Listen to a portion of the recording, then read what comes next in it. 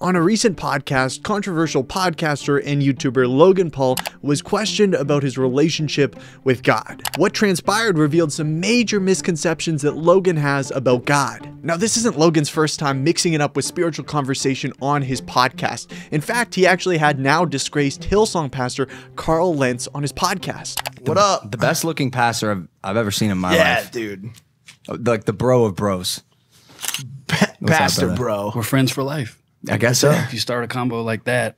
Now, this is probably the worst pastor that you could get on your program to learn about God, but nonetheless, Logan did have some interesting questions about God, and he opened up a little bit about his faith. I'm confused.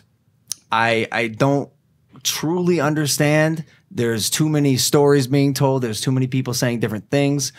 Religion, faith, whatever you want to call it, has led to the deaths of too many people, has led to the trauma of too many children. And I've just been not shut off to the idea, but turned off momentarily. Yeah. Just recently, Logan Paul once again opened up the book of his spiritual journey.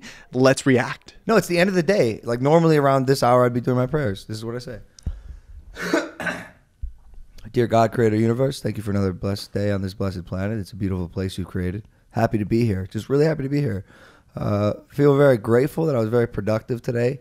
Felt very full and complete. I got to do what I wanted to do, which was nice. And I'm feeling very fulfilled again. And that feels good. And I'm very happy and thankful about that. I'm exhausted. But I like that because it means I put all of myself into today. And I want to express my gratitude and hope for another good day tomorrow. Amen. Thank you. I love that. Okay, so when I first watched this clip, I really didn't notice anything too wrong about it. Gratitude's a good thing, right? Wrong. Gratitude is not always a good thing. Yes, you heard me right. Gratitude is not always a good thing. Two reasons, and make sure you stay tuned to the second one to see if you agree. The first reason that gratitude isn't always good is that it depends who your gratitude is directed towards. Gratitude directed towards the universe is just as bad as no gratitude at all because you're attributing the good gifts of God to something that doesn't even exist. This, faceless force of the universe, whatever that is. So you might be saying, Isaac, but Logan addresses God in his prayer. So doesn't that mean he's addressing the God of the Bible? Well, based on what I've heard from Logan about his perspective on Christianity and the Bible, though he might admire some aspects of it, he definitely is not praying to the God of the Bible. I like the idea of being a good person and following everything that you said. I don't know if I could put a label on it that would define me in a certain way. Yes, gratitude is important, but what is more important is whom we're being grateful to. Hey man, I got your coffee order here. Ah, yes, thank you. I love coffee. Yeah, me too. I'm so glad to have this cup of coffee. It is so delicious and smooth. Thank you to the universe for bringing me this cup of delicious joe. Wait, what? I'm just so thankful to whatever force in the universe decided to get me my coffee order this day. It is a gift. I'm sitting right here. Is there something you want to say to me? Oh yeah, actually, not really. I think I'm gonna get going. Are you kidding me? The second reason that gratitude isn't always a good thing, and pay attention here, is because gratitude is used selfishly. And focusing on the one thing that you are grateful for increases the energy of gratitude and rises just a little bit the joy inside yourself, just a little bit. If you can just get to one good feeling.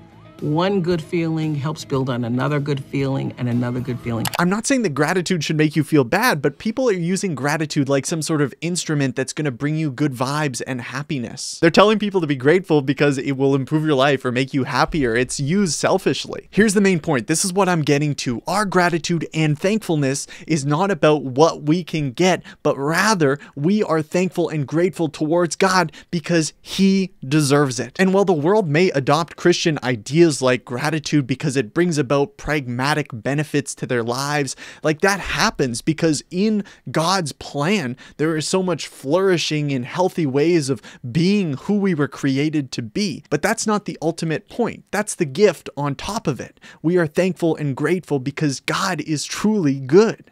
Honestly, gratitude becomes so much more easy when you realize who God truly is. He's not some intergalactic being that created us and dipped when things got bad. No, No, he's the God of the universe who created us in his image. And when we rebelled against him, he provided a way through his son, through Jesus, who is fully God and fully man, to live the life that we could not live and to die on the cross, the death we deserve to die for our sins against God, giving us a way to be forgiven and to become a new creation. There's so much gratitude to be had when we actually see the beauty of the gospel. One sec. Where's the building?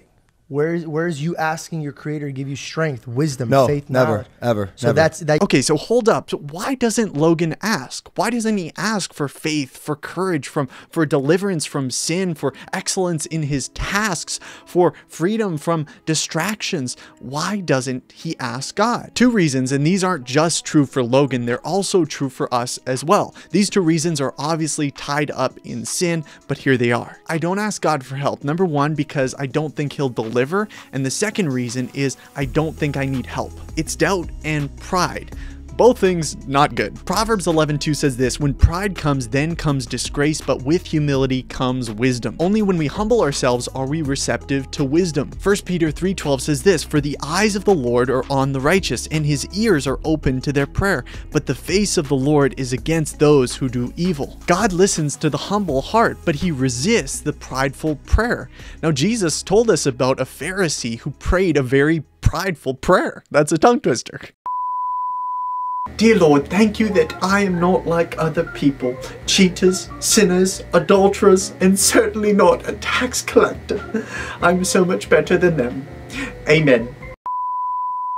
Here's my prayer for Logan, that he would humble himself before God, that even amongst all the money and success that he has acquired, that he would see his own brokenness and sin and be drawn to God in faith. Because in Christ there is a free gift of salvation available to all of us who call on his name. This video is brought to you by my friends on Patreon. This ministry can really only keep going and growing if folks like you come alongside it to support it and get this message of the gospel out, helping people follow Jesus daily. If you want to be a part of this mission and this calling, head to the link in my description here and sign up on Patreon today. Thanks so much. I will see you next time. God bless.